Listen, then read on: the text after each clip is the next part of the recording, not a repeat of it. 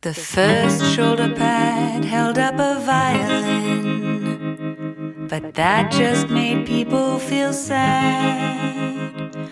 But in the 30s they sewed them in.